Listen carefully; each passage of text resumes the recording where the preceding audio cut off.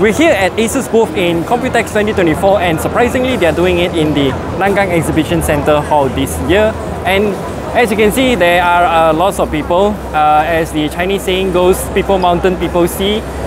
But we do have quite a few things to highlight in this Acer booth here. So firstly, of course, one of the biggest announcements is the Copilot Plus PCs. These are all Swift 14 AI laptops. Yes, Swift 14 AI is the name of the laptop, and they're all powered by the Snapdragon X Elite chipsets. Of course, as shown on this footage here, the controversial feature called Recall. I did have a chance to play with it here as well. So the Recall feature is in a way very good for those people who are forgetful. So for this laptop in particular, you can select up to 150 gigs of storage space to be allocated for the Recall feature.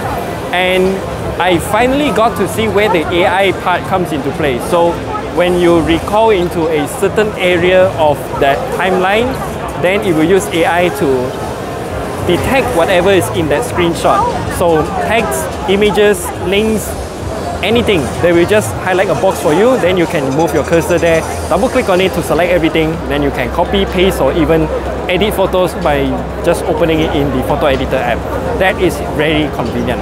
So on the other side of this Copilot Plus PC stand here, we have the Acer Swift Go 14. And it won the Best Choice Award, I think. I'm not sure what's the name of the choice. Yes, Best Choice Award, Computex Taipei 2024 Category Award, Acer Inc. Acer Swift Go 14. And the reason why I think they won this award is because this laptop is very thin and it is powered by the new Intel Core Ultra 9. Yes, the highest end Meteor Lake processor in a thin and light laptop. And the overall performance is obviously no joke, but I don't have much time to play with it that much, but yeah, there's a laptop there. The other stand there, we have something special called SpatialLabs. So Acer has been doing this kind of 3D related things, video capturing and also video display, and they put it under the co-brand called SpatialLabs. So what they demoed here is the SpatialLabs monitor, where we can see things with 3D without wearing any glasses. So the video will not show it in 3D, it will show it in some distorted lines and whatever, because you need stereoscopic vision to see, like human eyes, left and right eyes.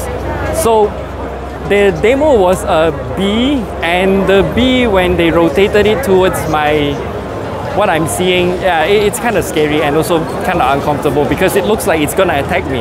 A giant bee is gonna attack me. So they have another demo where they showed off handbags. That's good for shopping as well.